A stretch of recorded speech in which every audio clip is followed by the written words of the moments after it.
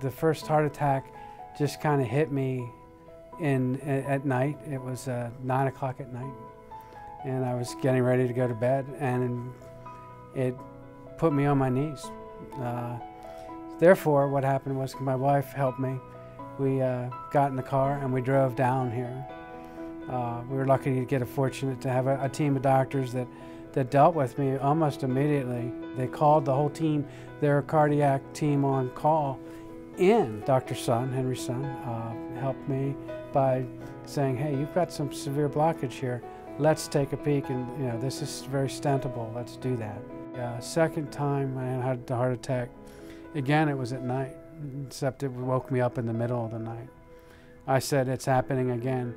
She grabbed my nitroglycerin pills and shoved 2 tablets under my mouth and probably saved my life. We came to St. Joe's because they took such good care of me when I first had symptoms and when I had a stent placed in me. And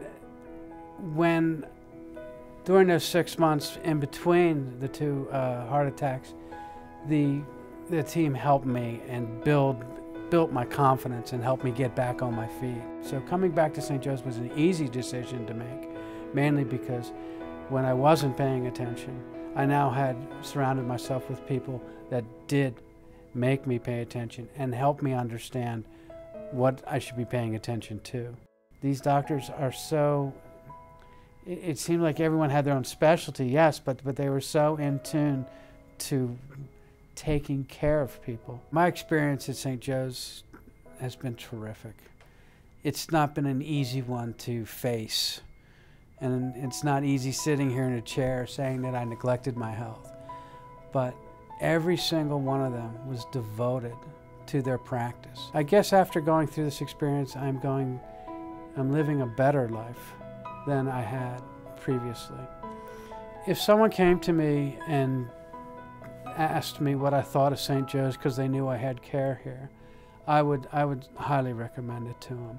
I would tell them that, I saw people who helped me in 6 different areas, even though it was my heart that I was mainly in there for. And I honestly think that they should consider St. Joseph's as the alternative for their medical care.